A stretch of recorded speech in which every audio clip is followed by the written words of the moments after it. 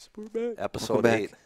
Right? Episode 8. I got you. You know why I know that? Because Chooping it up. I told you I read it or I heard a thing on some podcast content that I was listening to that on average most podcasts don't last past episode 7. That's true. This is 8. And we've broken that barrier. Broke the barrier. Yeah, I mean, and also it's only 8 episodes. It's not like we've done this 157 times. Like, it shouldn't be that hard to keep track of. You know, That is true. We really got problems if we're rattling off episode 316. Yeah. Well, no, that'd be easy because that's Austin 316, baby. I knew you were going that way, so as I got it out of my mouth. All right.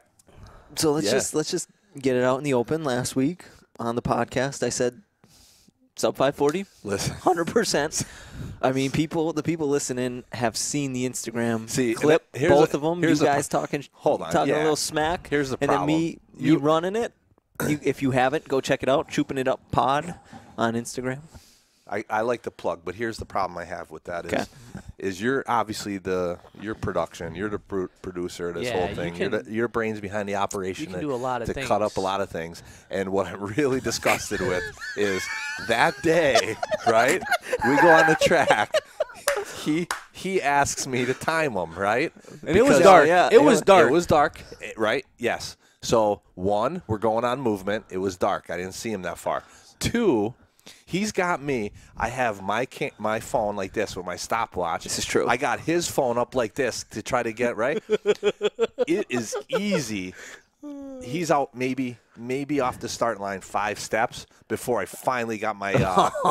So he was 5 steps. Yeah, 5 steps before I hit go, and I didn't have the. I told him on video. Right, on the original video, the uncut version. Uncut gems. Uncut gems. Yeah, but he left that out. Yeah, of course he does. And I was being nice to him. You know, it was like, you know, you take care of your younger brother. You're like, yeah, 4'8", Hoop, 4'8", But he rolled with it. He put it out on Instagram like he was sub 5. Not even close. You're welcome. You're welcome, Hope. But, yeah, so I somehow manufactured you at the end saying 484, but 484 is 484 because I said I was going to run 4.8. So you almost threw it back at me like a dig. Right. Like I didn't run 4.8. That was a 484. Yeah, but I'm telling you, I didn't start Yeah. I didn't start it on time. Well, here's the thing. I mean, some calls, bud. I mean, Watch I don't. out. You're going to start getting some calls. From the GFA. Shock City, brother. Shock City. Welcome to the show. But we will be there with streamers if you're playing in that game. I promise you, we will run a show. You will set it up before. We are going to run a show as the game is happening. We're broadcasting it. NFHS, maybe. No, we learned a few tricks. Tom's gonna be there. Oh, Hoop just took a big hit. He's down on the field. I'm not on call right now. This ain't my broadcasting. Gig. Yeah. Do you know anybody that would that's available to do these games, athletic training wise? Do you have anybody? I heard you were on the list. Huh? No way, man. No way. But here's my thing. Going back to the pro day. What's the point now? I went out after recording a podcast after sitting for like an hour. But again, you weren't sub 5. I'm telling you, unstretched in baseball pants. Stop making excuses. You're doing when you do it making excuses for what? No, I'm saying what's the point? I already said 484 off the couch. 484. Now I feel like I need to ratchet it up a little bit. Like. Don't not say 6. 4.6. Not 6. Not 6. Put that 6 not out there. 6. For the love of God. 4.7? Maybe. I'm not saying like 4.75, but in the 4.7s. I could shape I'll give you half another 4.8 on like legit time though. Like I want Tom at the start, me at the end. That way we can kind of compare, get a nice average. I like that. You know what I mean? We need a timer that doesn't have a dog in a fight. Yes, Right. exactly. Right. Yeah. Okay. We can call Jack up. Jack. Yeah, he's gonna drive in from Philly. He actually probably would drive in from Philly just to do this, no doubt. We'll get Schultez. Dude, ooh, that's a good one. Schultez is actually gonna come up with the script. He's drawing up the pro day plan. He's like, I'll come up with a script. That's I'll make a you good throw one. up. He's like, I'll make you throw up. I'm like, I just need you. I don't need to throw up, Sean. That'll be the best content you could come up with. All right, this is something I want to talk about. Oh, okay. Tom kind of hit on it before. It was the WNBA. The draft just It's a happened. 4A4, yeah. But have you guys ever seen a team with more top 20 picks Yeah, how did that happen? than I don't know? Dallas. That's why I was Wait, right. I Dallas. don't. How many they have? They had They the had first two They had the picks. first two That's picks. unheard of in the draft. How They do you had have the number pick 1 and 2? 5. What? Right, They had right. 3 of the top 5? They had Yeah. 3 in the top 5. Okay. How's Then they that? had And number. they didn't take that McDonald girl? They did No. not. She was They 3. had I number know she was 17. They had number 17, What? and that's it right now. How many teams are Oh, in and the they have WNBA? 25. What? I'll don't Google it right now. Yeah, look, you could probably Google that. You're think- probably not the only person that asked. I think there are only 12 picks per round, so it might be 12. But, like, I've never seen a team have more top 20 picks or top Yeah. 25 picks than that in my life. I only watched maybe Like, the first half hour, NBA, and I couldn't understand. MLB, NFL, you've never seen a team have that many. Like, Yeah, like you're going to have a legit team next year. No, not next year, but in the next couple years to come, right. you're going to have a pretty solid team. Yeah, it blew my mind that you could have pick 1 and pick 2 in the draft. There are 12 teams in the WNBA. I saw the first pick was a girl from Texas. Yeah. Yes. Who was second? She was from, oh man, what country was she from? She was an international player. okay. Yeah, can't remember her name. 1 second. Did you It see? was- Speaking of that, we have while you're looking that up, I saw some NBA mock drafts. The Timberwolves, their projected first pick again. Cade Cunningham. Yeah, but how many Yeah. top picks have Yeah, they I had would take recently? him And they're too. just not He looks NBA ready. good. Yeah. Huh? He has Like a pro they've had style. how many first overall picks? Timberwolves? Yeah, Yeah. they're just not and they're good. still not good. Yeah, They're just like Sacramento. It doesn't matter as much as they. they had Cat. They drafted Wiggins. They had Jimmy Butler there for a couple. Like, God. It was a walk, Courier from Finland. Yes. Yeah, and then that McDonald went third to Atlanta Dream. Yeah, I saw that because they had her. Like I said last week, the what am I thinking? The mock draft had her 8th. That was a big thing during the Final Four game. She was moving up the mock draft board, so she went 3rd. I mean, I I'd probably really take liked her. her. I'd take her 3rd after the Final Four she had. Yeah. She has a, again, she has a pro style like offensive set. She can create her own shot. She can create for Quick. others. She's Super quick. quick. She can get to the basket. She can shoot an open jump shot. She's Yep. she's the type of guard you want on your team. Yeah. Yeah. How do you guard her 1-on-1. that and just in ball screen? Yeah, right. But I mean, I wish they kind of expanded. I guess I want to say, like, I wish they had more teams. The Like, league? I wish it, and I also wish, like we were talking about before, that they kind of let, like, say Paige Beckers. Right. she went to the WNBA. All of a sudden, people are tuning in a little bit more to say, like, hey, I saw this girl in college. She's the real deal. We saw her in overtime. We saw her in Ball is Life.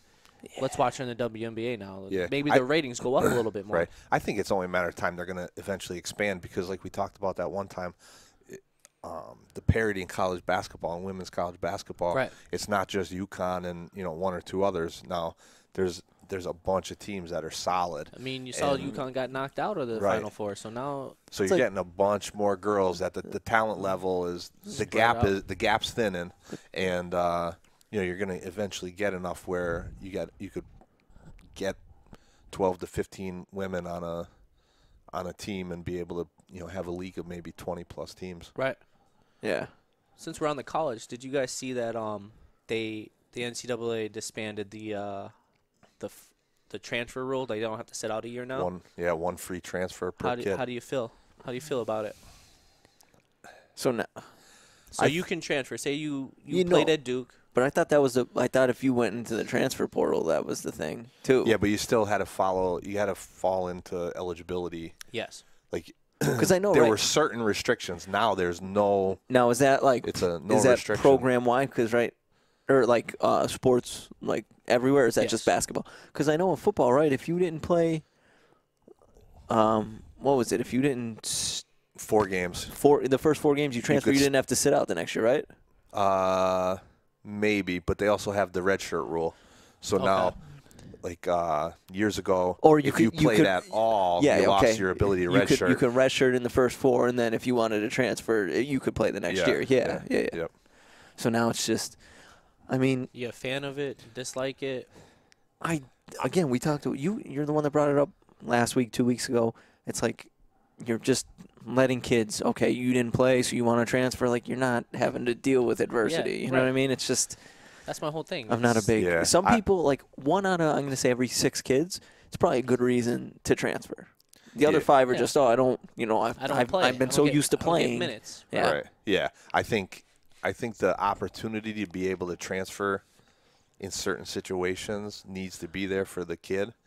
But like you said, it's when it goes too far to being whining and crying that you're not getting enough time and you're not your minutes or this or that and then you're out and trying to find there was somebody, who was it? The kid, I can't think of his name, but he's coming back for like a 7th year or something. It's unprecedented because he had some medical issues plus this COVID-free year. It would have been this coming year is going to be a 7th year, and they said he went through the different programs that he played in, like 4 different coaches. Football or basketball player. Basketball? Really? I want to say he's going to Iowa State or something like that, somewhere in the Midwest out there.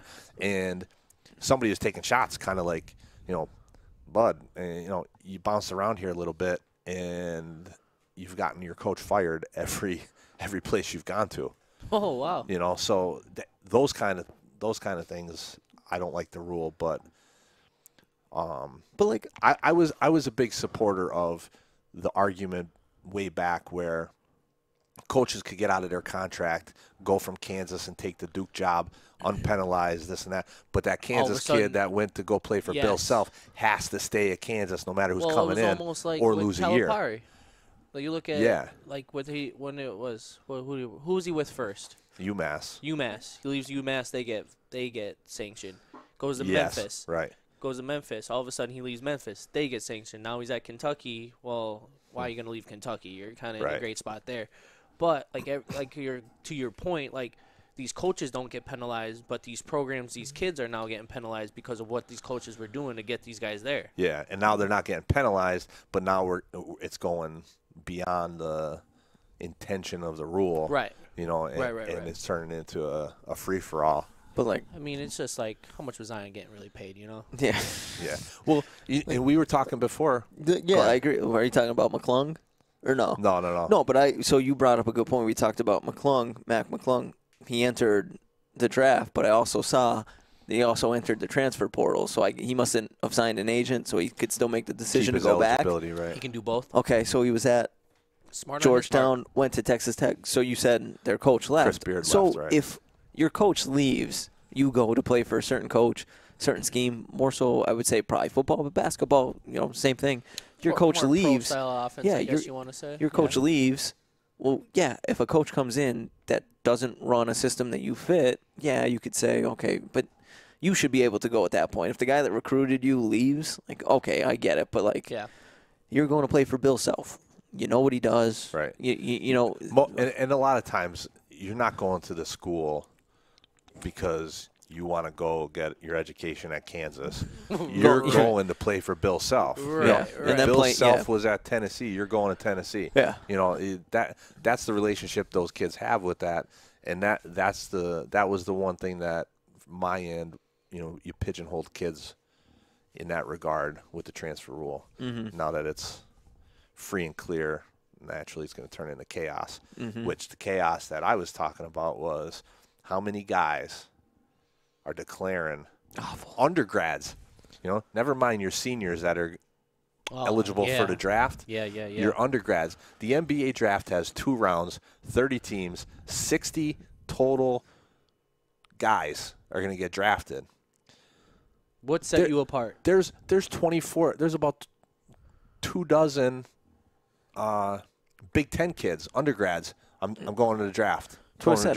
Now, some of them are somewhat realistic in saying I'm going through the process, get my evaluation by the GMs and everything like that. But what set them apart from anybody? Like, what really made you an NBA type player. Like, I'm not saying these guys aren't, but like. But who's telling some of these kids that right. there's 600 of you that should go into the draft and only 60 you're going to get picked? I mean, now I guess I don't mean to cut you off, but I guess my whole thing would be like G League at this point. Like the G League's getting pretty big with them, so I mean maybe they see if I don't make it to the NBA, I can go play in the G League and I can get noticed there. Mm-hmm. But in the same sense, like. How many spots do you have in the G League really up for grabs too? Right. What, to potentially get a 10-day contract and then you know what I mean? If that. But like that's the thing. Now I know they've made it a point like okay, you go through the draft, you declare at a certain point you can withdraw from the draft if you don't sign an agent. If you don't get drafted, I feel like you should be able to go back to school, but then at that point, you know, your scholarship might be gone. Like so it's like you can't really put that on the. But I saw Duke, I was telling him before, like I saw yesterday, Matthew Hurt declared for the draft. I like Matthew Hurt. I thought Duke was going to be good because what we've had in terms of we had a bunch of one-and-dones that are good enough to go to the NBA. They go to the draft, and then we have to reload every year. Duke does better when they have guys that are there for 2, 3, 4 years. That's the same and then they have UNC, and then they have some freshmen coming in to fill in some spots. Like so I'm like, all right, we had Jalen Johnson. He left early, but like everyone else, no one. We didn't really have another. Leave. He gave up on you guys. He gave up. We didn't really have another NBA like first round pick. All right, well, Goldschweier transfers. Some other dude that I've never even heard of declared for the draft. Matthew Hurt declared for the draft. But like you're good for Duke, but like you're not that good. But are you that good? You might be a second-round pick. You're not going to be a first-round pick. Second-round picks are going to end up in the G League. Like, it's not even a guarantee that if you're a second-round pick. And G League's getting legit right now where you're playing with NBA-type guys that just haven't gotten a shot to play in the NBA. Yeah, most. So what makes you think that you're actually going to make the G League at this point, too? I mean, most of the second-round guys end up overseas anyway after a year or two. Like, yeah, that G League is full of guys that have been – through the system. They know what's going on. I think it's obviously predicated on a ton of player development where now you're going to come in as a green, raw college kid thinking you're going to get minutes in that G League because it's the G League, and it's not going to happen. Not 15, 20 years ago, but not the way it is now. I think there's 2 or 3 like guys that left out of high school and went to the G League that are projected to be in the top 10. In the draft this year? I think it's that Hampton. No, Hampton. RJ Hampton, he's already. No, who's the other one? Green? I can pull it up. Yeah, there's a guy I think his name's Green. He's projected to go like I don't know. I'm not sure. I might be wrong. But since we're on the NBA, how do you guys feel like the West Coast, the East Coast kind of panning out? I think there's 3 teams in the East. Dude, how about LaMarcus Aldridge just having to retire? Horrible news. I like what Dame Lillard had to say about him, though, saying that they need to retire his number in Portland. Yeah, he was a stud. That was awesome. That was he's cool like, to see. what, like 30? He's got to be like 36, 37? He's been in the league a while. He's been in the while, but stud. He's still sophomore, Texas. Solid player. Yep. Oh, no. He was doing well since he got picked up by the Nets. Like, he was playing well. Like, he's been good as a mid to late 30-year-old. I mean, he kept the Spurs relevant. Yeah. Right. Yeah, no, I'm not throwing shade at him. Like, he was good at 37. You don't really see that. Yeah, LaMarcus won't hear this. So. No. I hope so. He might, yeah. Gives us a shout-out or something. Jalen Green, yeah, you were right. Jalen Green. He's projected 4th. To Magic, yes. They had Cade Cunningham going first. Well, this is CBS. They had Suggs going to the Pistons, I believe. This is CBS, so they I have like Suggs. I think he'll be Suggs going to Minnesota at 3. Too? Wow. Cunningham going to the Rockets at first. So this is a different. I don't know. You got to get out of Minnesota. They haven't been good since KG. Evan Mobley, number 2 pick. To who? This one says the Pistons, CBS. Oh, okay.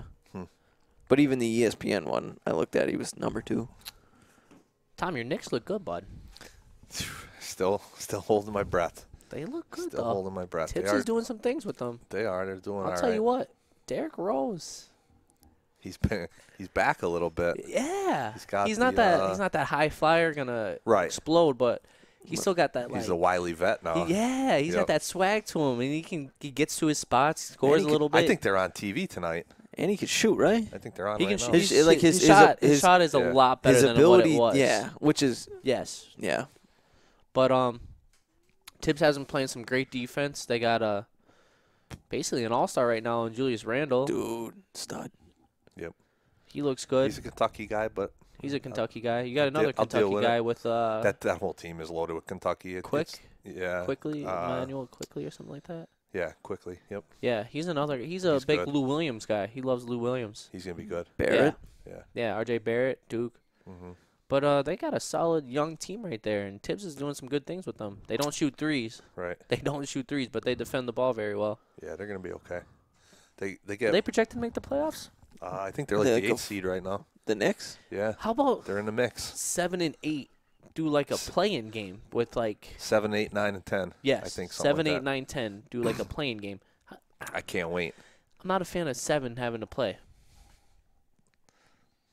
They did I this. feel like you earned your spot at 7. At Oh, 7? it was this. Are these the bubble rules? This is what they did in the bubble, right? Yeah, yeah, to an kind of. extent, Yeah, but they to an just extent. because they had a shortened So- season, they wanted to do more games. Like Yeah. No, So because they se- wanted to potentially get Zion in the playoffs Yeah. last year. true. I think Yeah. 7 and 8. 7 and 8 are a game up on 9 On and 10. 9 Okay. and 10. They only need, and it's a best of 3 series. So 7 and 8 win that first game, they move on. Oh, okay. But 9 Oh, and 10 okay. have to beat 7 and 8 Twice. twice to That makes get into sense. to go play 1 or 2 in the bracket. Okay. Like that night could get hot. You could get up to 10. Yeah, No, that's not I bad. All think right. it's gonna I don't know. it's gonna get eyes to the TV. Yeah. that's Yeah, all that comes I down guess to. so. Extra game, extra money. Right. Yeah. So, what? And- I hear you got some news you've been holding from us. What? Yeah, you're gonna our boy, our number 1 fan, the number Oh, 1 no. fan out there. You had some. All right. Some we're, feedback. we're, Mr. and Runko. you're holding out All right, on us so- on the feedback. I've been waiting. So for the fans that don't know, former coach in Mid Valley, John Ronco, All-time Bi- great. all-time great, nasty curveball. Big fan of the podcast. Legend. Big fan of the podcast. He started listening. Now he sends me like Snapchat messages, not text messages. I don't know. I have no Smart idea. man. Just I'll Smart get man. Snapchat messages, He's used to snapping. and he'll be giving. He's actually fighting the fight out in New York. Big time nurse, RN, protecting the world against COVID. Takes all of us. Thank you. Thank you, Ronco. Thank you, Jonathan. Thank you, John. But he'll just give me critiques. Listen to the pod. This is what you guys could do. So, Yeah. I figured perfect time to break out a new segment here, that we're going to go with Ronco's report card, but we don't have a grade because we just thought of this name like today. But it's going to be Runko's report card. Ronco's I report love card. where this is going already. Okay. So from the last one, this is what he told us we need. These are our critiques. This is the one. The finale with Jack, right? Yeah, and Okay, these are just all right. general critiques of the podcast too. Some of them. Okay. Although he did tell Let's me be 2 honest. weeks ago. Let's be honest, though. He wasn't a big fan of Jack. He did tell me 2 weeks ago. I may not have told you. Yeah, I told you that. Yeah. The over/under on the adult beverages. So Yeah. he did tell me that a couple weeks Just to ago get that through Jack. we need. Love you, Jack. Yeah, love Jack. So intro, outro music to break up the awkwardness of getting the thing started ended. Yep. We all agree on that. 100%. We've been talking about that. We Absolutely. talked about it before we Gotta came work on. on it. So Absolutely. that's great. Segments. This is why we got Ronco's report card. This is the first official segment. Ronco's report card. So when are we gonna So- put Ronco's report card? Like, are we gonna put it like on Beginning, end? Where in the show I don't know. Yes, are we that's a organizing good a question. segment? I feel like it should be smack dab right at the start, because it's going to Come be right out of the gate It's, with well, it's Ronco. going to be So, it's going to be from the last show. It's going to be the report card of last week's show. Yeah, Yeah. yeah. So I So- mean, we So don't you want put to it. You kind of put it in with gotcha. the music. beginning. Like Yeah, we'll just we open it up, little 5-minute. We talk. Oh, hey, how's it going? Just How's chatter a little bit. And chatter, and then bang right into Ronco's Ronco's report card. okay. All right. Put it on. I'm not gonna tell you no. Segments. He outline. I think was a way that he described it. Just so things we want to talk about, we flow nice. Okay. We flow nice from topic to topic. Actually, that was the third one. We choose an outline to keep it mentioned. Also mentioned, we don't have too much dead air time, but when we do, Yeah. Tanner does a great job stepping up to get the show moving again. Oh, thank you, Ronco. Yeah, he gave you a compliment. He said, no, when you guys do fall into it, he's like, Tanner just moves the thing along. Does a great job. Thank you. Tanner never shuts up. It's the way he's really saying it. And yes, John Runco. You're welcome. John Runco, not just an RN, he is an avid podcast listener of. He listens to a lot of podcasts. That's what he says to me. He's like, how many of those did you have? A couple.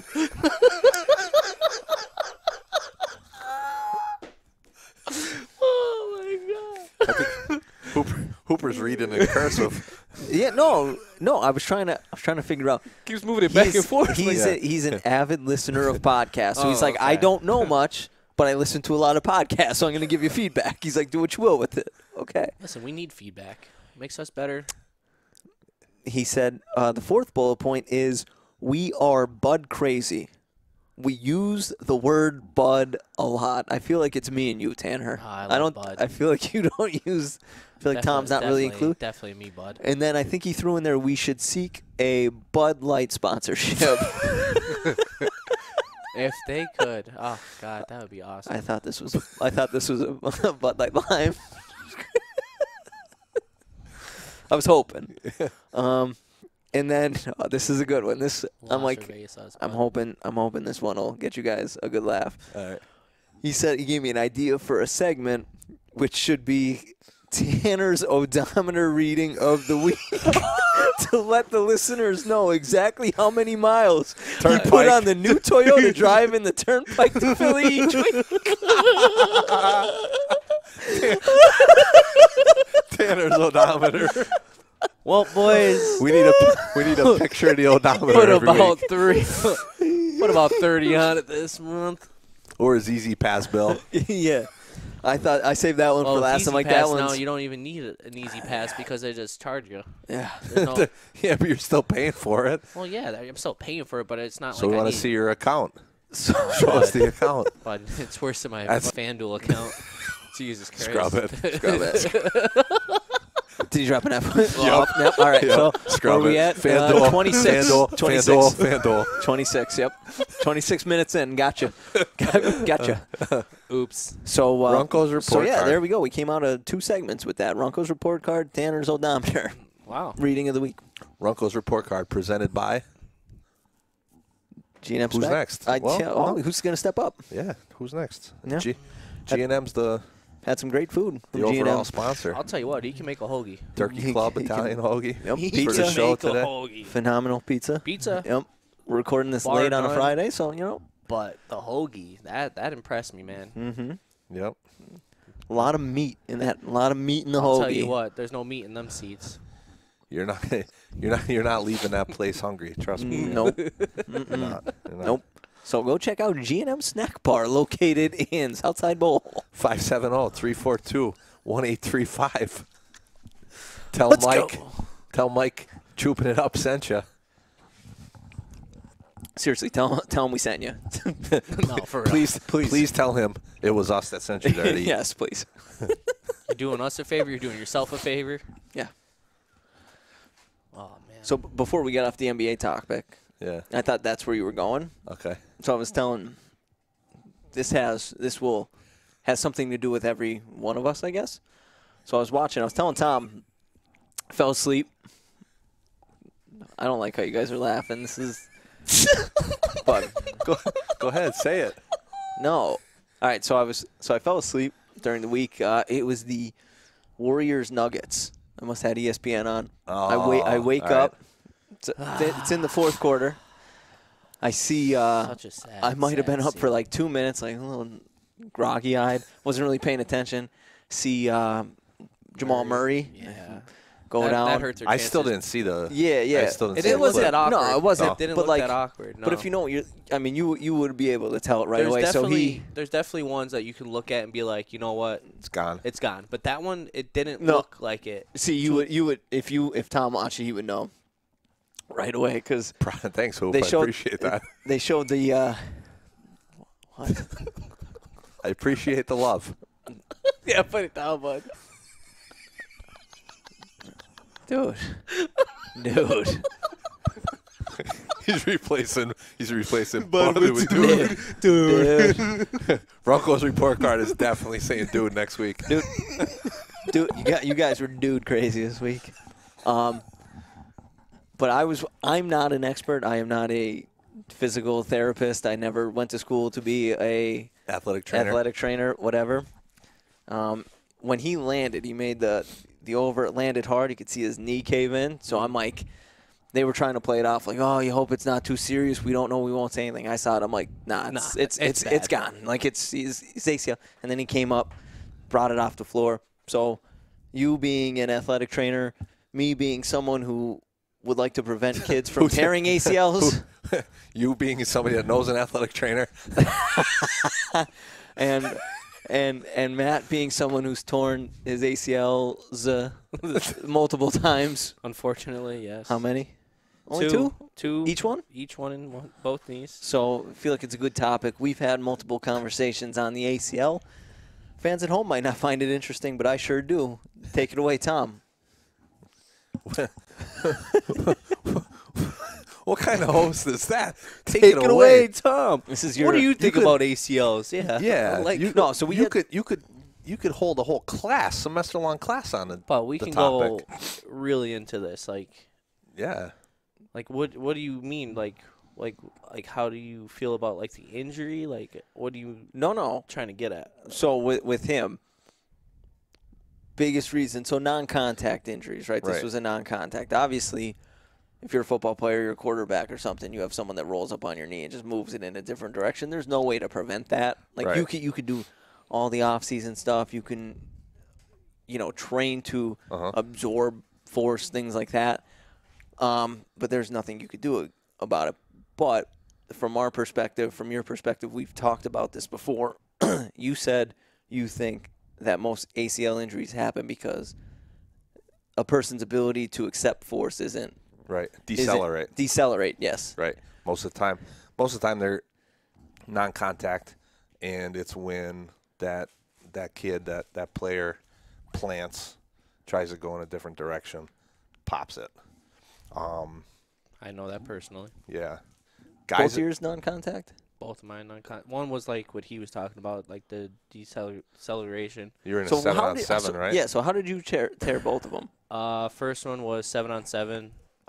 When you were the quarterback? Quarterback. When you were able to throw? Able to throw. Before Tom messed my whole shoulder up. Wow, man. Yeah. Wow. I didn't throw you under the bus. He did. Yeah. But I was practicing scrambling for some reason, and I ran out of the pocket, broke down, and then next thing I know, breaking down my left one, I made 1-2 cut.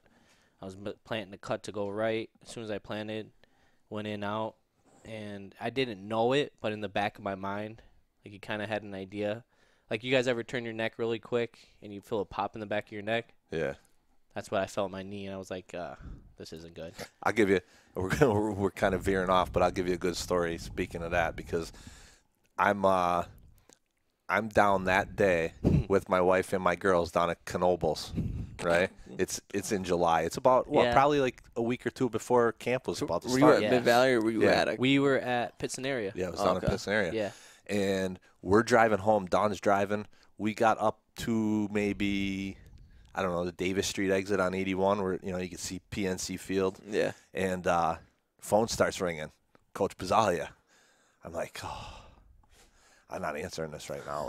What could it be? It's nothing good. Right. I'm thinking, I'm still on vacation. I'm down with the family, right? I'll get back to him later. I didn't answer the phone, right? 2 minutes later, Coach Pizzalia. I'm like, my wife's like, you got to answer the phone. I know. Coach, what's up? Hey, what are you doing? Where are you? Are you around? Coach, what's the matter? Well, Matthew got hurt. We're down, he tells me down at Pittston. We're coming back. We're heading up to school. Don and I are coming up. We're coming close to the Central Scranton Expressway. We would get off there, come to the house, right? And so Coach gives me the lowdown on Matt. And I said, I told Don, I'm like, keep going. We got to go to the troop exit. And not to cut you off, there was trainer, I guess, if you want to say there, or a physical therapist there at the field. I like how you use quotations. You're like, yeah. Well, Alleged. supposedly. So when I did do whatever I did to my knee, well, I tore it. He was doing the Lockman's test or the open the drawer test, and he's like, you feel good, you feel all right. Like just put some ice on it, you'll be all right. Then Tommy grabs me, does it one time, boop, it's gone. No, I didn't tell you then. You didn't tell me then. You came to my. I came to your house. Yes, yeah. But go back to your story. Go ahead. So I show up. I got like I said, Dawn's there. My girls are only really little. Oh. Yep. They come in. By the time I think I even beat the bus there. I just got there before the bus got back, and here he comes down. I don't know who's holding him. Ronnie's with him or whoever else, right? Coach Bazzalia's in the room. Coach TK, right? Yeah. They're all like they want to know what's going on with Barrett, Matt, right? everybody. I think Mom and Dad were even there, right? I'm sitting there. I barely know him, right? I Been got here him for a cup of coffee. This is like This is my his first year? second year. Second No, year? second. It was My your freshman. It was your sophomore year. When did you do it? Junior. Junior. So This is like his third So it's year. my Really, third year. Yeah, third year. yeah. Really like knowing me. right. Yeah. So I got him on the table, and they're all eyes are on me, right? Go up, take a look at his knee. I'm going, right? I go, Yeah. looking around. There's Coach Bazzalia. There's Coach TK. Mom and Dad still don't really know them that well, right? I'm going, How do I go about this right now? all right. So now I told you, Coach called 3 times, 3 times, right? He called Dr. Henzes. Has a great relationship with Dr. Henzes. Coach Bazzalia already had him scheduled for an appointment with Dr. Henzes by the time I even got up into troop, right? So, I play it. Well, you know what? Let's ice it.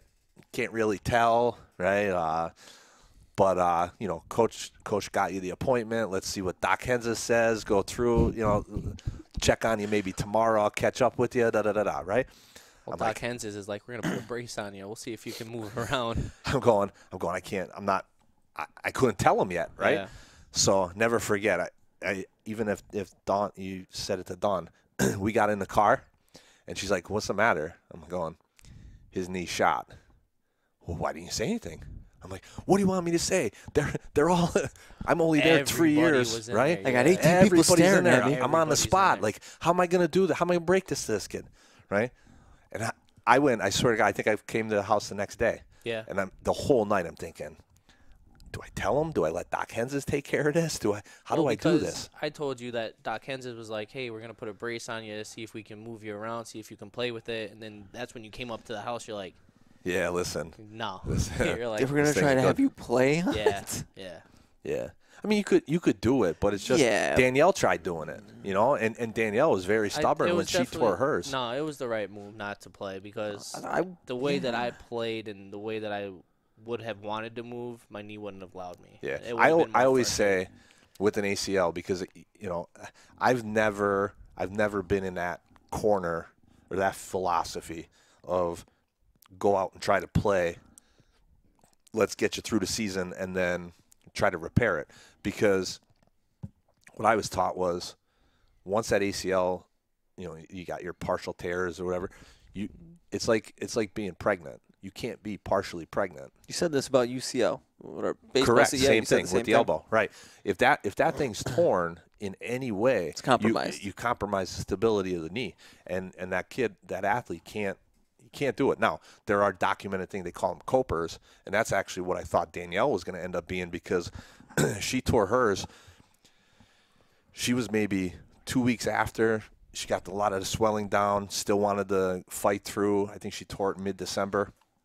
And she wanted to fight through and finish the season and get it repaired afterwards. And I swear, I put her through every drill imaginable in any direction, cut, jump, change direction, anything.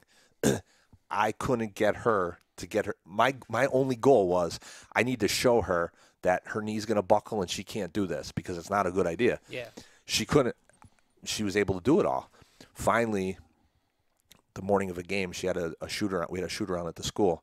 It was I think it was a Kimoni tournament game, and she went over leaned down to pick up a ball with her leg straight and it buckled on her. Swelled up. She tried to play that night. It was a disaster. She couldn't really move. And then she finally understood and, decided to get it repaired and move on. But it's it's one of those. I mean, like you said, when you're decelerating, it's a weird feeling. Yeah, you have to go back to, it happens more often with girls, right? But it happens in high school age guys as well, because the girls, not to get too technical, but they have an increased Q angle, which means their hips are wider than their knees, right? So their hips go out and their knees go in.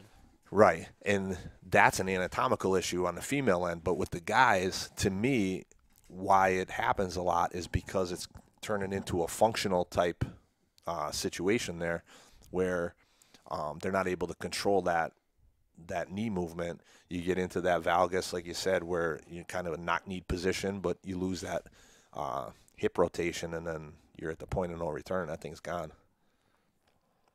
So that's the biggest thing you have to. So here would be my in order to prevent it. How'd you tear the second one? Basketball? Come to a jump stop, landed on someone's foot, so it was kind of an awkward, knee position. Awkward. So that's almost like someone landing on you. Like, that's not, because you can't really control how. That's a right. Yeah, kind of in between. But I would still want to call that a contact injury. Yeah. No, yeah. But it's just it wasn't contact. It's not it was like more of like. I feel like what you're saying. If you land on this concrete, right, flat ground, you tear it, couldn't absorb the force, couldn't decelerate. Him, it's like, okay, you land on a foot, your knee goes like that or ends up like that. Like, that's different. It's not like a 300-pound dude lands on it, but it's. Yeah, I think I only had one. I had a string of ACLs at Mid Valley from. You had Poland. You had Aaron. me. You had Danielle. Danielle was Mitch. first, then you, then now I can't remember exact order, but I had Mitch, I had Aaron, I had Jess Wood, I had Josh wasn't technically ACL, he was more like meniscus and stuff. Yeah. Martin.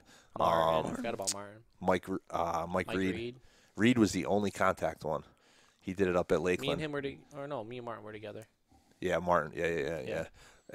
Martin, same thing. That after yours, that's when I started like, all right, I got it. When I know I got that positive test and I know that knee is torn, I'm like, you did it. It's gone. I cut right to the chase, and I'll never forget. Reed did it up at Lakeland. Somebody came into him, rolled up. He's a lineman, rolled up on him. We go into the field house up at Lakeland. I tell somebody to bring mom and dad up because on the field I knew it was gone. So we get him situated, get him up there. Doc from Lakeland, I can't remember who he was. Great guy, and I'm sure probably a terrific physician, but from an orthopedic standpoint, don't go near him. Because I swear, Doc's on the table and he's going up to Reed and he's checking him. He's like, I think you just tweaked it a little bit, right? I'm behind the doctor. Mom and dad are on the other side of the table. I'm like, no,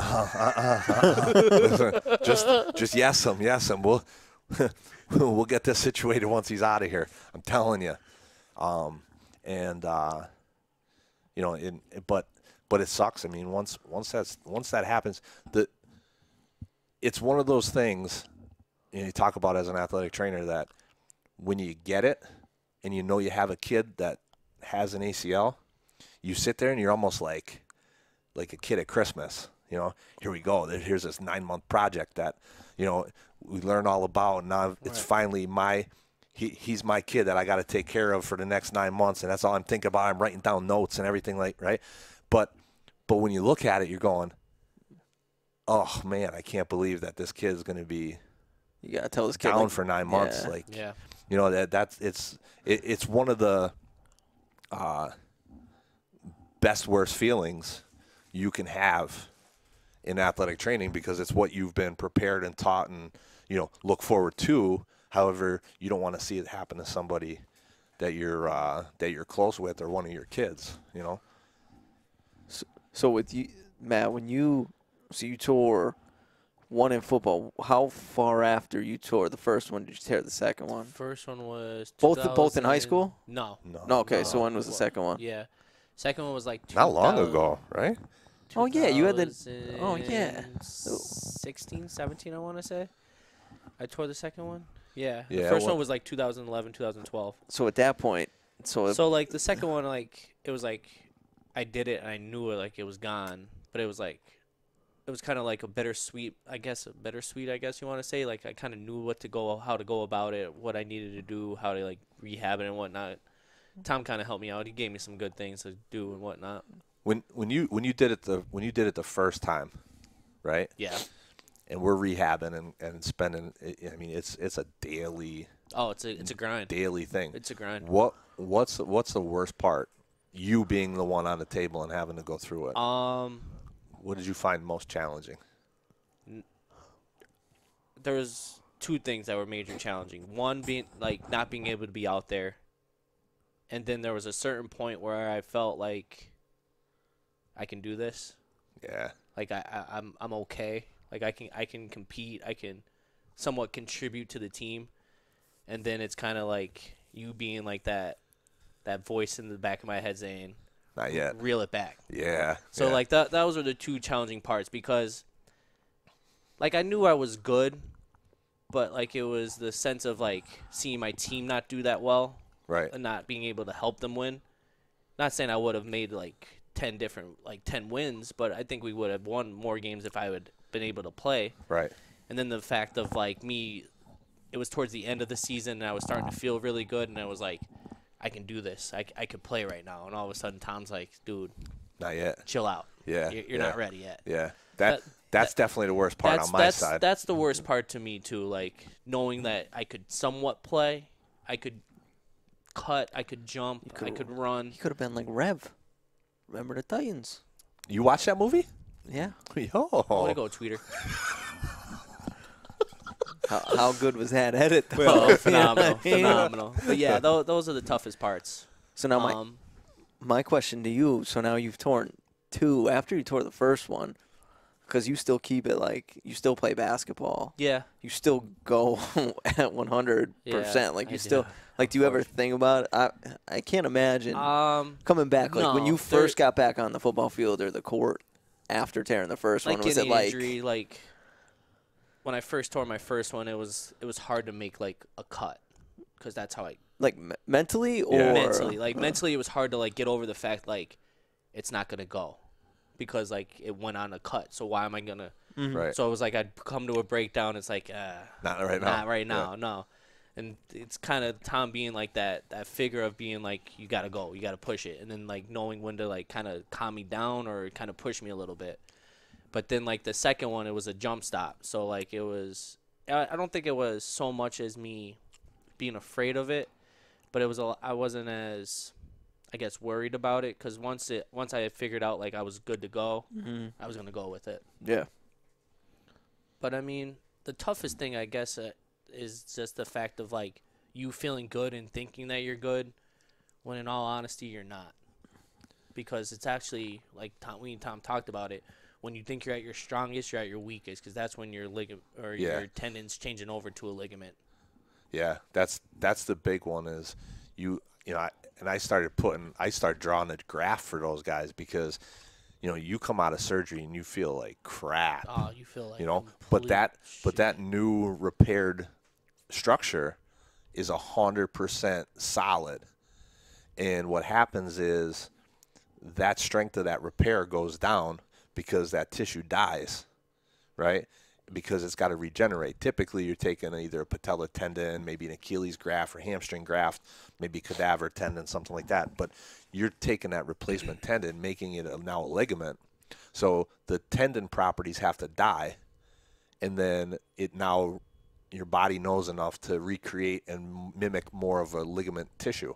So at the time at that point is dying, and that new graft is at its weakest, you're starting to feel your best. Your range is back. Your strength is starting to come around. Speaking of range, you're able to walk. That is one of the worst parts of rehab.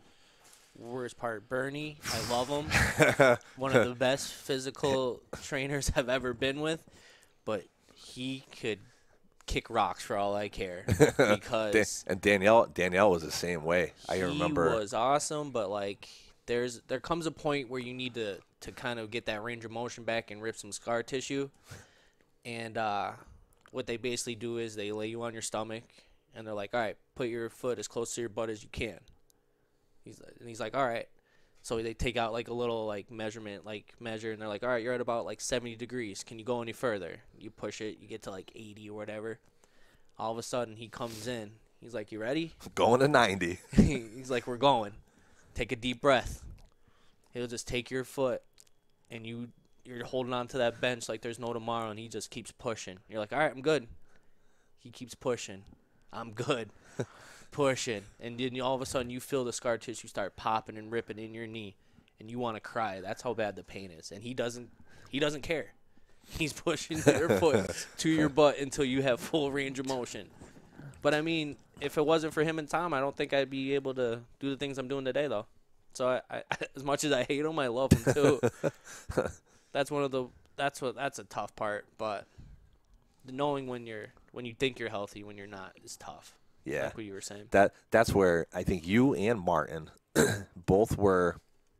I can remember when Danielle was the first ACL that was truly mine from beginning to end, first one on my own, and I can remember, I'm not screwing this thing up. I'm not screwing it up. I'm not screwing this up. I wrote down everything. I took notes every day, right? How she felt, what she said, everything, right? What's her knee look like? Where was it? Where was her range of motion? Where was this? Day 4, day 5, day 16, day 75, right?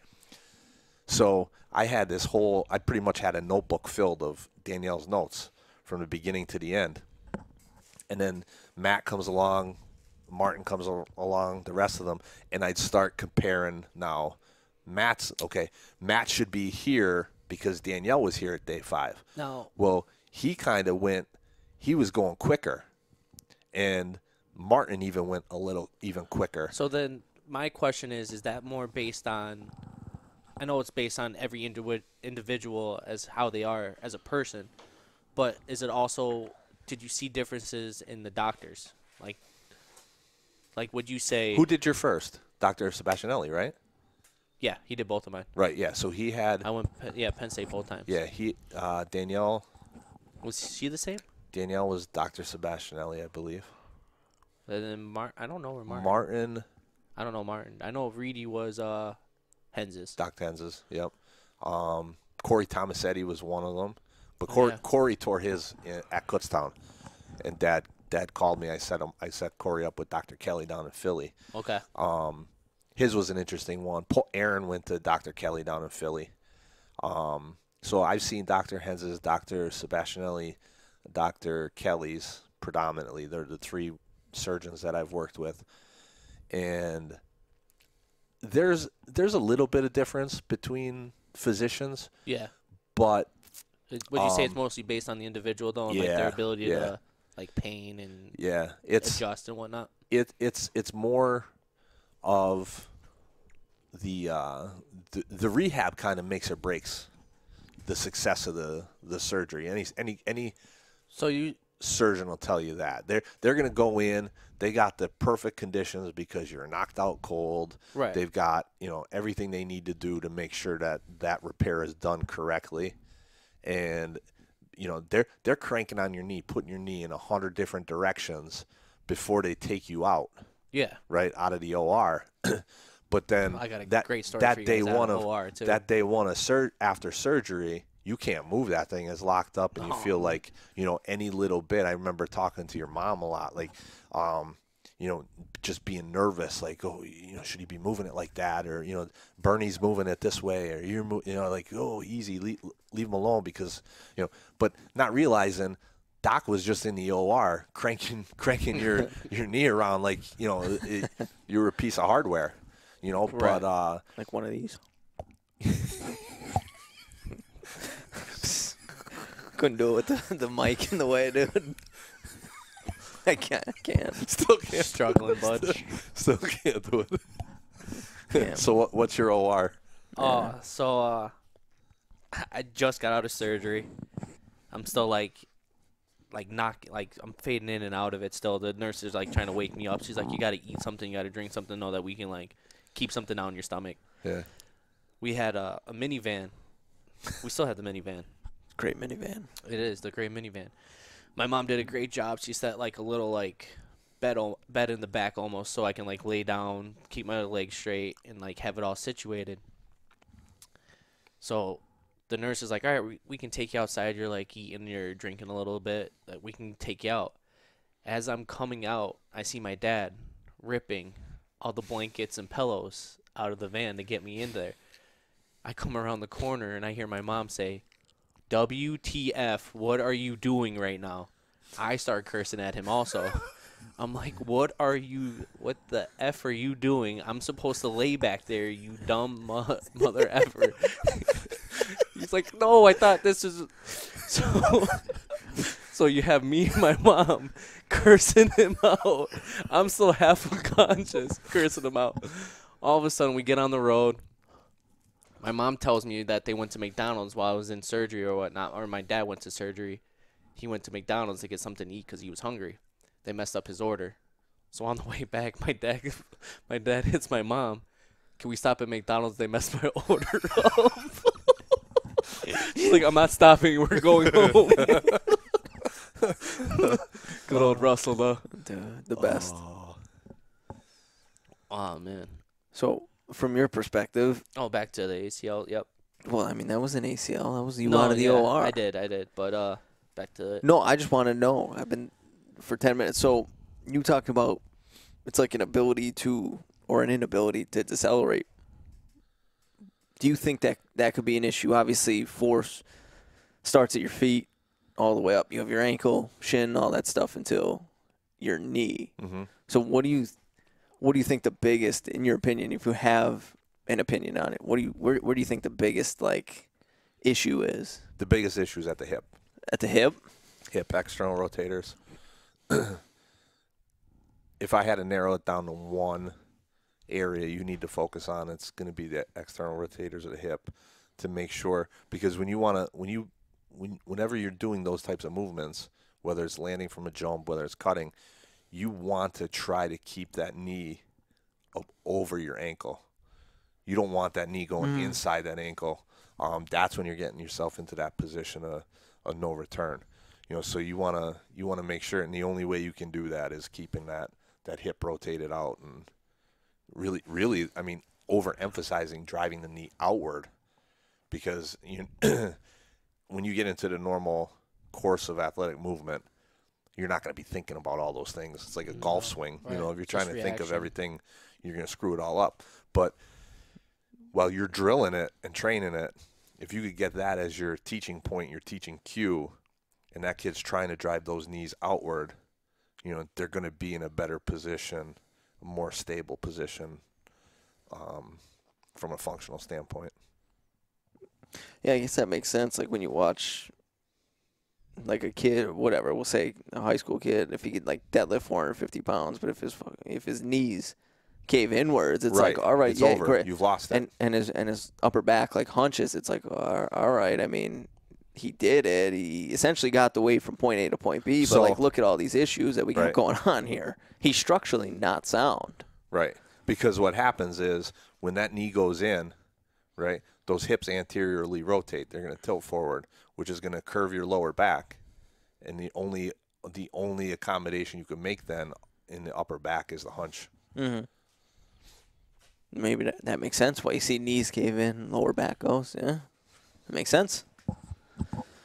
So my question is to you, what was the hardest part of like rehabbing me or like Martin, or like what was like You two specifically, just like I kind of touched on and I was touching on, was you guys went so much quicker than Danielle. I had to pretty much redo my notes and almost not throw Danielle's out the window, right? but really now look and go, wait, are you guys really fast? Was Danielle really slow? Like is it in between? Like I don't know where this thing's at. You and Martin were pretty much, in my eyes, ready to go at like 4 months. But 4 months is you're right at the beginning of that time of, we talk about the tissue dying and then it's going to regenerate and continue to get stronger, but you're still only at 70. That tissue is about 70% 9 months to a year after surgery. Right. So you don't really get that 100% tissue strength until at least 12 months. There's enough data out there that says that, once you get to that 70% area, you can go, and it'll suffice as long as you rehab correctly. That's what the hardest part was, kind of keeping you guys at bay. When, myself, I tend to be more aggressive, and I think that's naturally the Division I upbringing, I guess, and my education in me, because everything is, we got to get this kid out and play, so that's what I've always been exposed to. So it's my nature to be aggressive with everything like that. And I think that was in my nature also. Like, Right. I want to be aggressive, like, as hard as I can go. Yeah. I want to go after it. Yeah. And so for me to tell you, it's just not time right now. Yeah. Why? And it's hard, because how do I say, How do you tell this trust me, man. teenager? Right. Because you're able to, your motion's back. You're able to start jumping. We're running and we're doing. We're going off of cuts. You got to go to this cone. We're doing cone drills, all that kind of stuff, right. and you're able to do it all. And then now it's all of a sudden, well, why can't I go back to unrestricted football or basketball activity? Right. That was definitely and it really is always the hardest part. Is judging when that person is good to go. Yeah. Absolutely. Chooping it up, episode 8, the ACL show. He told you. He warned you before you I love it. I love it. I don't know. Absolutely. We can go on for ACL. I haven't even gotten into anything. I don't. That's the thing. I don't know if anyone out there is going to be interested, but like, you tore your ACL, so it's interesting for you. I train kids. Interesting for me. I mean, you I went could to tell school you for how this. to Like, not tear your ACLs. how to not? Get in the squat rack, bud. Start squatting. Are you looking at me because I do squat? No. I know you squat. I've seen the videos. That boy. Great form. Thanks, man. Still not sub 5. Squat all you want. You're still not sub 5. But did you see the video? I'm being completely honest, though. If you really want to be like ACL prevention, get in the squat rack, do it the right way, build up your muscles around your knee, around your legs, and you won't have that problem. See, yeah. And it goes back. I mean, if you're squatting correctly, your knees aren't caving. Well, that's why I said do it the right way. Right, and that's building up that hip strength. Right. Because that's ultimately what it comes down to. I'm still a big fan of, along with squats, unilateral work. I mean, because if you have a weak leg, right, you can essentially in a squat, if you have one weak side, like compensate you can compensate to a side to keep it. Like if you're doing a reverse lunge or something, like you can't. Like, you can't compensate on that lead leg. Like, if you have an issue, like, you're going to know, like, that knee is going to keep, if there's no stability there, like. So you would prefer doing, like, those type of things for. No, I mean, I like squatting. I mean, you can't. No, I'm not saying you don't like squatting, but, like, for ACL prevention, you would do more of, like, lunges and. I'm not saying for ACL prevention, but I think if you have a strength and conditioning routine and everything is bilateral, I think you're going to be at a higher risk for something like that, or an ankle, or just because you're not training that single leg at a time. Like, you're not, if you have a weakness or if you have a dysfunction, like, you're not identifying it. Right. You know what I mean? Yeah, and that goes back. I mean, when we go through, I'm gonna grab another one. We do. You got to go to the bathroom again. But when we would go through things, what we would end up doing was, what was it? Is right or left? Left, right? So that never say bad knee, good knee, right? It's new knee, other knee. And so new knee, we would do your exercise in your rehab. We would go to the other And do the same thing. Same thing, and then come back to the new knee, because that's obviously the one that we got to catch that one up. But we'd still go back. So there are certainly some individual, the unilateral components that you have to address. I just remembered, Tom, get on the bike. Wait until you can go forward. I couldn't go forward for like 2 weeks. Yeah. That was the tough. Oh man. Wait, what do you mean? Yeah.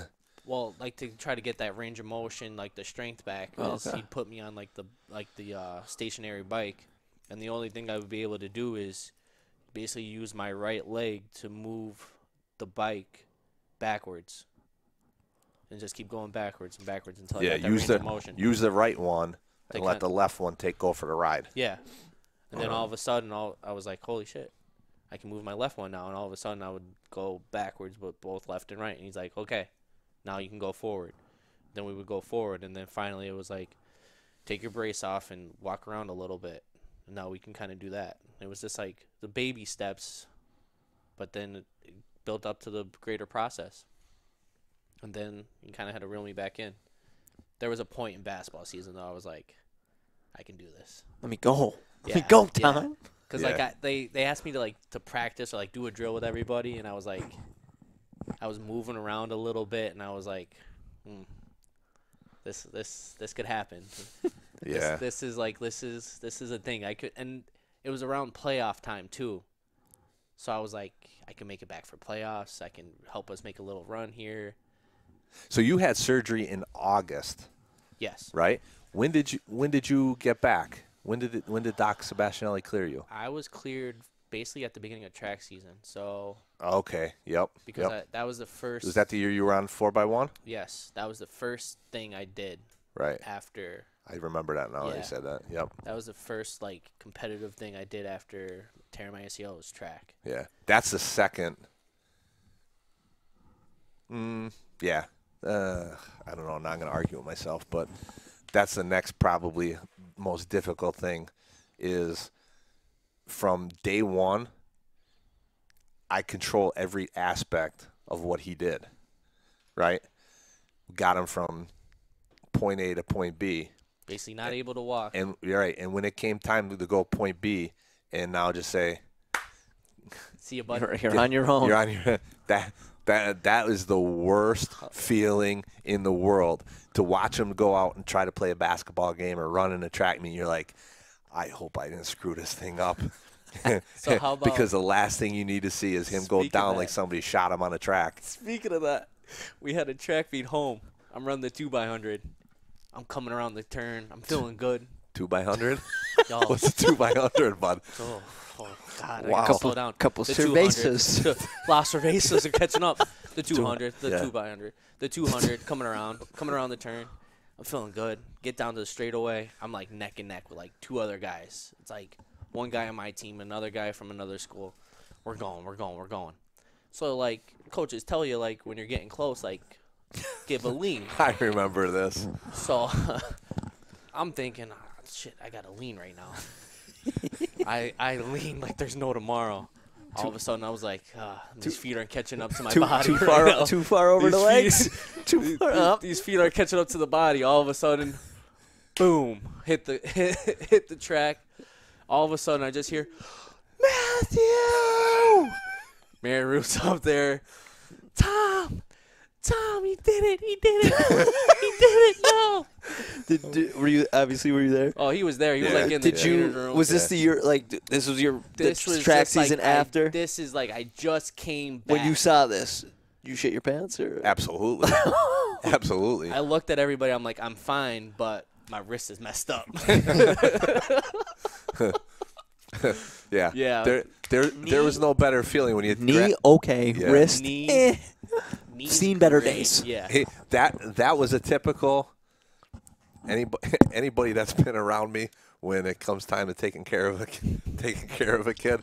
I go up to him and I'm going, oh no, this isn't good. Go up, get it, and going, let's go, get up. I don't want to hear it. There's nothing wrong with you. Coast is clear. But at that point, too, like, me and Tom had a really good relationship. Like, we got to learn a lot about one another. And, like, I'm looking at him like, I'm fine right now. Like, I don't know why everybody's so nervous. And he's like, do you not realize like you just tore your ACL 7 months ago and you're playing again? Right. Like, right. you idiot. Like, why would you do that? Yeah. You're. Dude, he gave me the Lockman test.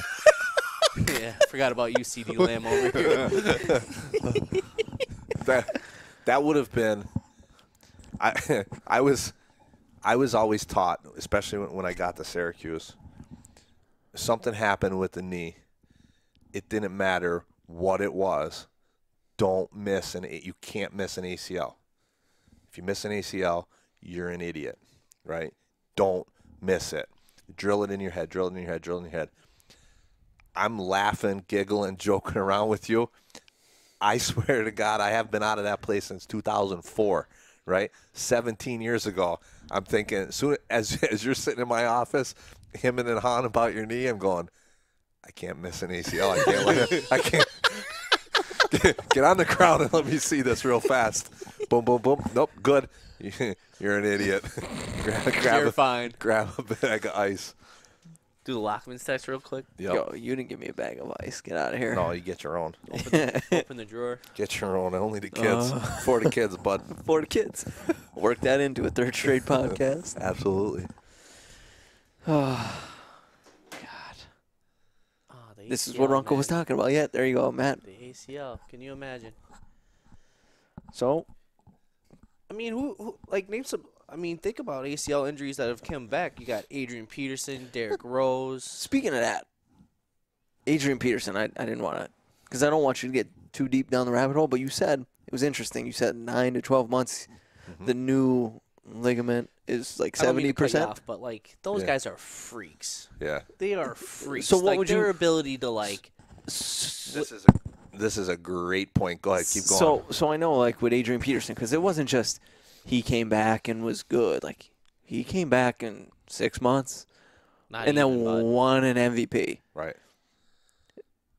Do you think that maybe he had some, in terms of, like, I know a big thing that season was, like, he had to be doing, like, HGH or something. And would that help change that ligament over quicker? I don't know if you learned that, or I don't know if that was taboo.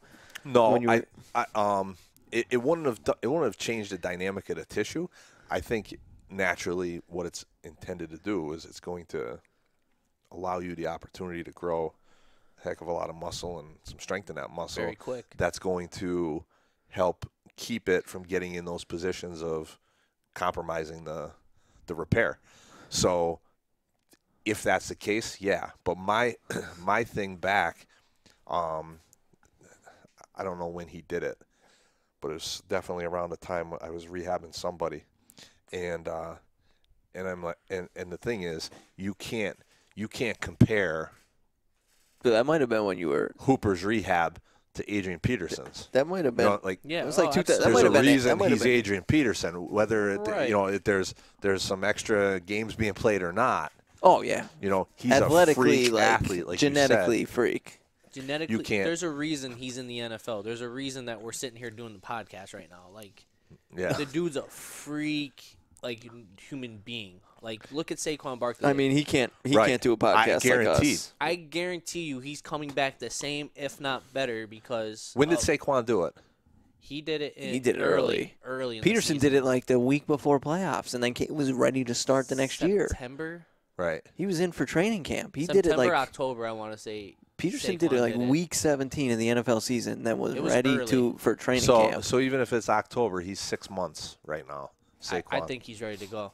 Oh, he'll Probably. be. Yeah. Just because of, like, seeing him and, like, But watching also, him on Instagram, on Twitter, him always talking about, like, being a grinder and, like, wanting the Yeah. process and all but that. it's 2021, so Peterson was what, 2012? right. 2012, yeah. Like, you have to imagine in 9 years in terms of like medicine and repair, like ACL repair, it's got to be. Odell Beckham Night and tore his day. too. How about that? Because I feel would- like back when Peterson did it and was back in 6 months, know, it I was feel like like a big thing. Like, oh my God, how did he do it? Like, usually it takes a year, and now you've seen people do it before. Yeah, but see, the problem is, back in the 70s and 80s, the ACL was a career-ending injury. Yeah, right. You know, and then You're getting a full cast. And yeah, by the time you kind of got through the early 2000s, they pretty much. I mean, the ACL is probably one of the most researched topics in sports medicine. So right. there isn't a leaf to be turned over now on the ACL circuit. So I don't know how much. Again, you're really going to advance and push the needle dramatically than what has been done in the last, probably in the 20 years before. I mean, what can you really do so much that's different, right? Yeah, but there's I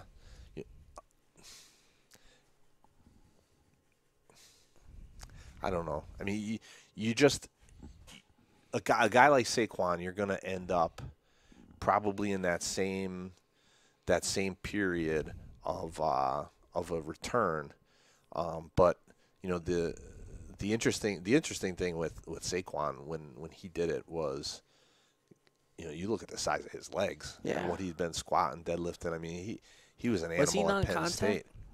Yeah, I think he did it on a cut. Yeah, but I mean, I'm not surprised. The force that he Yes. must be generating, right, and whatnot. right, and how dynamic he is. That's what, right, yeah. like. Because, like we said, it's not a matter of people think I need to get faster, I need to get faster, I need to get faster. You need to stop quicker. Right. What's separating that high-level athlete is who can stop faster. His ability to stop and then be able to and go again. Right. Right. And be as efficient as possible. But like you said, when he's as big as he is there, moving as fast as he can, there's only so much your body can go through. Your body, yeah, that structure can take right in trying to stop your body. So then, like you look at Saquon, you look at Odell. Do you think? Like I know for me, like it was a second thought, for an extent. Like, do you think they have like that idea of not wanting to cut or make that move that they did that tore their ACL? Yes, there's no doubt. Like they that get fear, back in that same fear, that little thought, that voice in the back of your head saying, "Don't make this move, don't make this cut." Yeah. Until maybe 3 or 4 times they actually do it just because of instinct, because it's a natural reaction to them, and they're like, "All right, maybe I can do this." Yeah, it's a natural reaction, and just because it's those guys doesn't mean that inhibition is gone, because in actuality, the stakes are higher for those guys. That cut, if I avoid that cut, that could mean how many millions of dollars for me in earnings down the road if I pop this thing again. This is generational money. Right. That they're so instead that's of on making the that line. cut, they go out of bounds or they go down. Right. So they're still going to have to get over that mental hurdle in rehabbing and getting back out to play to get back to the level of pre-injury Saquon. And too, I feel like before you ever have an injury like that, it's never going to happen to me. And then it happens to you, and you're like, oh, well, it could happen again. Right, just like you said. I never thought how of it. many times have you made that cut without a problem? Every day. All of a sudden, that July day or early August day down in Pittston, Pennsylvania, all of a was sudden, the time that you popped it and you're on the shelf for the rest is history. 9 months. Here you are. No, big podcaster now. Big podcaster. Big time. Ruined his career. We got 25 listeners, on the road to 30. Texas doesn't like us anymore, though. No, it's a lot of Scranton now. Like Scranton's making it. We're starting to get popular local. In the hood, huh? Local, yeah. We went outside of our demographic, outside of our area, and now we're bringing it back in. Yeah, we did the opposite of what most people do. They start in their demographic and expand out. We expanded out and then brought it back in. Yeah, a lot, because of G&M Snack Bar. G&M Snack Bar. Mm-hmm. Runco's report card. Yep. Tanner's odometer. And the soothing sounds of Jack Kelly. Dude, he's the best. He's the best. Yeah, and I mean, we got some big things in the work. Like, we can't fully say what we potentially have planned because we don't want to jinx it. Right. But like a couple episodes from now, like we got some things It's gonna be exciting. in the works. More so for us, maybe not for the. Yeah, right. I'll tell you what, I'm excited. I'm super excited. I wish it was. It's a little ways out, couple A weeks month. out. Yeah, Month yeah, today. yeah. But I mean, we're gonna get some good content, some unique content, and we're gonna continue to try to bring some interesting people that we know on board. This one we needed a reset, right? We had the NCAA tournament. This is kind of our little debriefing period. This was who else would Take a really deep want to breath. talk about the ACL? As well, like with us, like like you imagine Jack. It's a great topic, though. It was. Yeah. I feel like we gave a lot of great, I don't know, information to the viewer, to the listeners. You could pump that up on the clip up that little segment there. Pump that up Of the ACL? out there. Yeah, out there in the sports medicine. Oh, that little segment was like an hour long. Like I think we started talking about the ACL at a half hour in. We're at an hour and 20 in. Like it was a long time. Really? Oh yeah. Yeah, I think so. I think you can get a bunch of. I think it's a topic people listen to. I know myself when I look for podcasts. Obviously, I end up looking for the sports medicine angle of things, or that kind of stuff to see what. I like the mental aspect of people sports. I like to listen to that. Yeah. Like how they go about their day, or how they go about like game day, or how they go about, oh, it's a championship game. How do they change their whole mind aspect? Like LeBron James, like he always says like 0 dark 30 all of a sudden when it comes to playoffs. Mm-hmm. Cancels all social media, puts his phone away.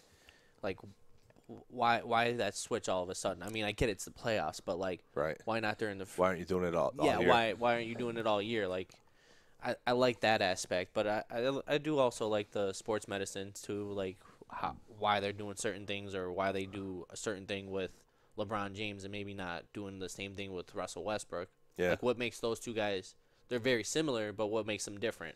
Right. Like I like that aspect of it too. You know what I mean? Yeah. I like the when you're talking to people and just in the different parts of sports that we're accustomed to seeing, and just how, like, kind of on that point where how do you go about your business?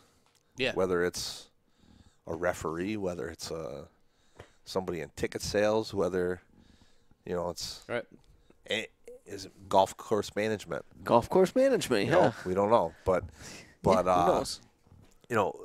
To sit there and go for those, wow, I never thought about that moments. Junior high baseball coach, whatever. Yeah, For free. Dude, defense looks good, man. It looks good. It looks all right. Yeah, because you went up there with a crowbar and put it back into I got a great idea. I'm like, Cutting edge. dude, I actually said, guys, the listen, you fence. know how last week we hit on that side of the fence? We're going to hit the opposite side of the fence today. Straighten it right out. All right, well, this was, I mean, I feel like this was good. Good show. Good show. This was a We good gotta show. figure Can't out- wait. Can't wait to see what the report. Early predictions on what the report card might be next week? C minus. He's gonna crush us. Yeah. He's gonna C-minus. crush us because we were all over the board. Yeah. C minus. I think Runko being in the nursing field, and John, we're not trying to influence your opinion. We're just No, it you won't. do you. He Yeah, won't. give us. You're right. You're right. Look, yeah, he's not gonna. It won't. That's true. This won't affect him at all. I'm going with I think he's going to give us a solid B. He's in the healthcare field. I feel like he's C-minus. going to find this interesting. The ACL talk. I think he's going to like you. I think he's going to find it interesting. I'm going to say somewhere in the B's. Could be a B plus. Right. I don't think we're hitting A's, but I'm going to say B. I'm going to give us a B. I think the organizational component I agree. is going to come down and make or break a But once Runko report card. once we got to the ACL, I know he doesn't like that. Once we got to the ACL talk, we were on point. No. You got two guys that can talk a lot about ACLs, you know? I was here. Yeah, but what do you know about ACLs, CD Lamb? But I try to prevent them. You did prevent it. I try to. Yeah, see, like if I wasn't reverse lunging, baby, this thing would have went out. I think it's coming to the point where we have to release that video publicly. It's definitely got to. No. I told you the plan for that video, and we didn't go about it. So The no, viewers need to see You're it. done. What? People What was need it? to see I gave you the idea of the video. Told you, People need to see. and we just never went about it. So it's over. I don't know where you're going. Hey, this was Trooping It Up, episode 8. Thanks for listening. Maybe we'll have some music after this. Maybe we won't. We don't know. We'll see you We'll next see ya. week. It's been a pleasure.